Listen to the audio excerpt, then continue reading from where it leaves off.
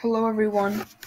Today we're going to be explaining Monsters Abduction Incorporated. You see that I changed up the color because of Big Furry.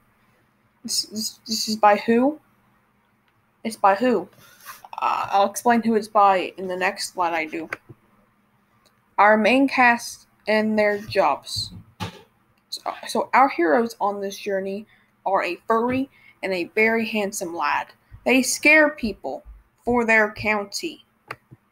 You can clearly see which one is the handsome lad and which one's the big furry.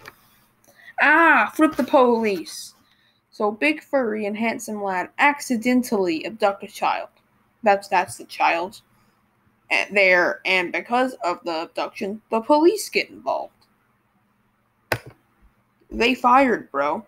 Like any reasonable boss, he fires him because he abducted a kid. So the reaction is kill our co-workers. So our heroes do this. Big Furry realizes abducting kids is wrong, and Handsome Lad realizes that making kids laugh is better than making kids scream in terror. The ends. That's what she said. I don't know why I added this picture. Again, just ignore it, please. No one likes it.